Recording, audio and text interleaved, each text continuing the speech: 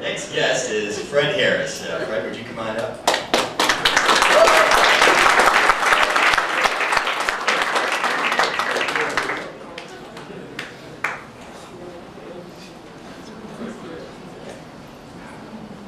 What up, though?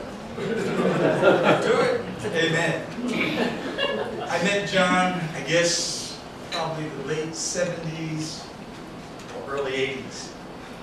And I had come to Detroit to join a program called Teen Challenge. And I had came from a background, not quite as bad as John's, but it was similar. But anyway, I was in Teen Challenge for about 4 years. And they had this yearly event that they would attend, and it was called the Basic Youth Conflict? Basic Youth Conflicts, and it was put on by a man, Bill Goff or something. But anyway, when I went there the first year, it was mostly all white people there, and I was the only black one in Teen Challenge. And I looked around Cobble Halls where they had it, and I see this tall man walking around like he owned the place. Very important, very distinguished. You know, I'm saying, who's this black guy? He's walking around talking to people. Who's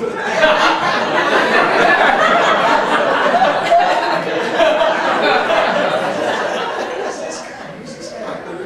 And I lived a very sheltered life in Teen Challenge. Mostly the halls I did, I went to church, and I worked at Teen Challenge. And so it was ran by the Assemblies of God, so I was very narrow, very straight-laced, very strict. So anyway, I don't quite remember how I got to meet John. But anyway, we began to talk, and coming from the same kind of background, except he had some bumps on me, like the time he got shot in the butt trying to escape from prison. That never happened to me. I had an opportunity to spend a little time there, but not as often, as frequently as he did. But nevertheless, after making his acquaintance and whatnot, I met his lovely wife and introduced him to my wife. And I had 4 children I'm from New Haven, Connecticut, and one by one they began to come to Detroit and give their lives to the Lord. So I wanted them to meet John. Now, the way John talked, my children would say, "Is he saved? Is he saved?" And you know, we were very straight-laced. You know, no slang, no nothing. You know, and we went to his house, and there's this mansion. This guy got this mansion. I don't know how many rooms, big rooms, great big fireplace. From that wall to about here, great, beautiful, beautiful building. It was out in the suburbs. I remember now, so long ago. I said, "Man, you gotta get this house like this." So we're sitting down, all of a sudden my wife starts to punch me. There's a snake. And the snake is crawling around. And then I look over to my right. There's a snake, a spider, a tarantula. My wife saying, "Devil worship."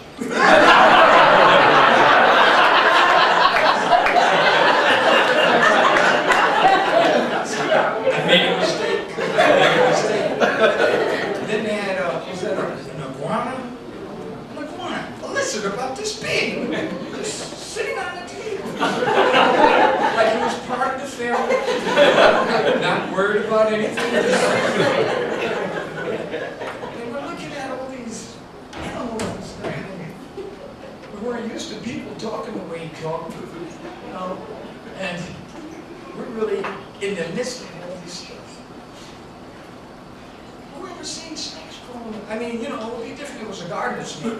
It's that big, that famous. And it's a snake like that. A big snake. And it's just crawling around, and the children are going along.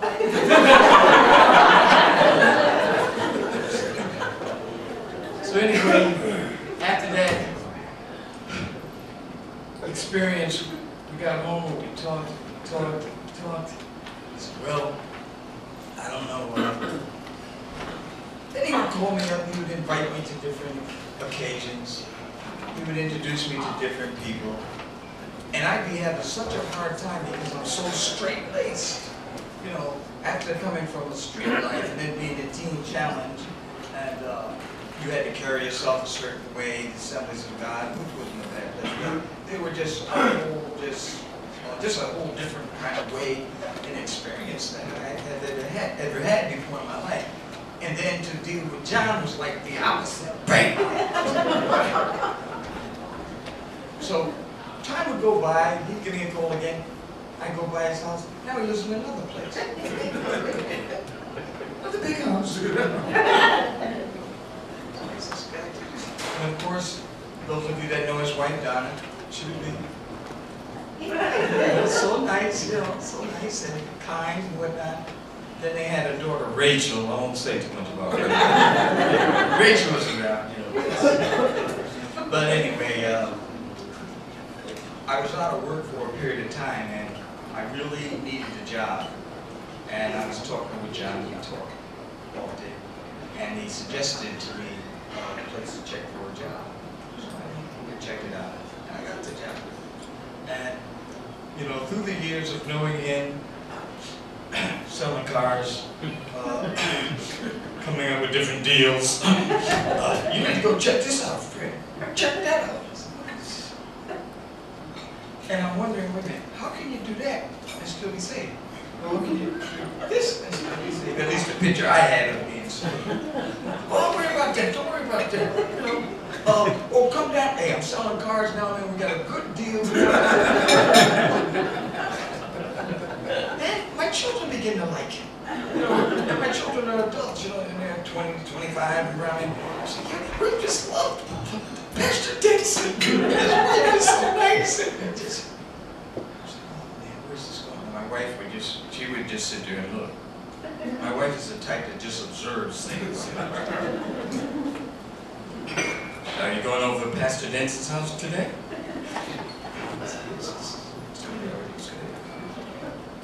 Well, anyway, this last visit, we lived in, where is it?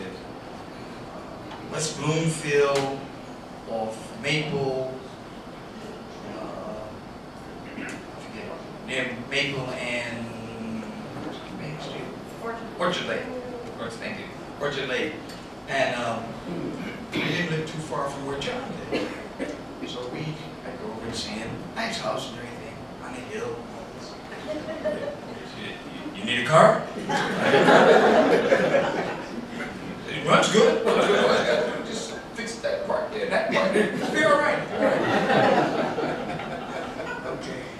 So then he says, you know, I'm 72, so I'm a couple of years older than John. And John would say, you know, you got to get your cardiovascular working. I go out, he jogs. He's a jogger, you know.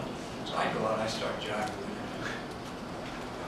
We do maybe a couple of miles. He's doing 7 miles. Oh, he said, you know, pray to the Lord to give you strength. So, you know, I can do all things through Christ Jesus. He's forgetting how old I am, you know. And then he says, you know, when I run with you guys, it slows me down. It just, he said, now, tomorrow, we're going to do a rough one. He takes me to some railroad tracks. Railroad tracks. He said, you got to do the tracks. You got to do the tracks. He's running down the tracks. We're running down the tracks, you know, with the beams, you know, on the tracks, you know. So you slip all in between the tracks. You gotta keep up. You gotta push it. You gotta push it. When you get near the end of the ball, you gotta really give it all in. Bring it all down. Bring it all down.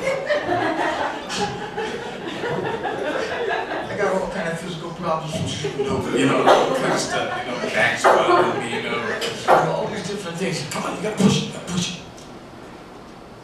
So we go through that. Then he comes to our church, and people are looking.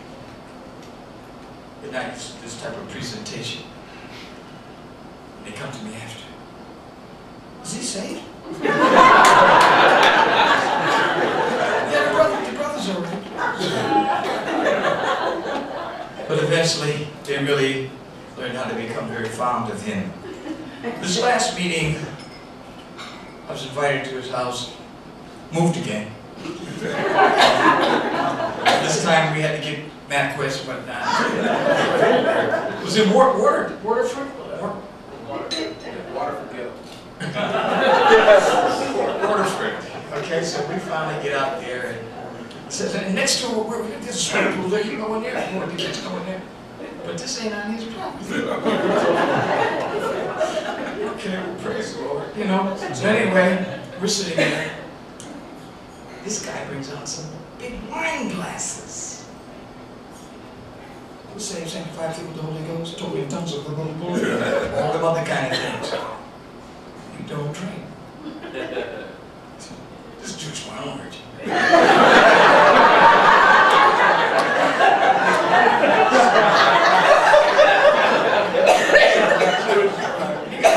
got a rack of wine. Now, I was an ex-neuron addict, ex-alcoholic since I was 12. Oh, I don't smoke, I don't do none of those things. I don't even go near none of those things. Here I am, this big fat wine. I have my wife, my daughter, her daughter and her son. And we got the wine and my wife's looking at me like this. Be sociable. My daughter, she's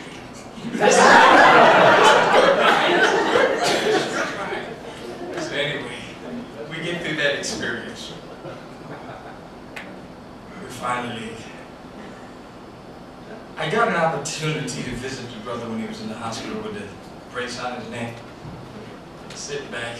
I thought he'd be in traction and all that. He'd be sitting on the bed talking like nothing ever happened. Yeah, so. I'm gonna be out of here soon.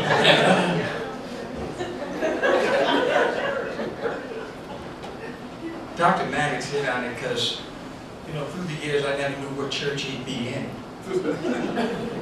I didn't know whether he'd be Catholic. I didn't know whether he'd be Episcopalian, Baptist, Daddy Grace. Don't tell him what he'd be.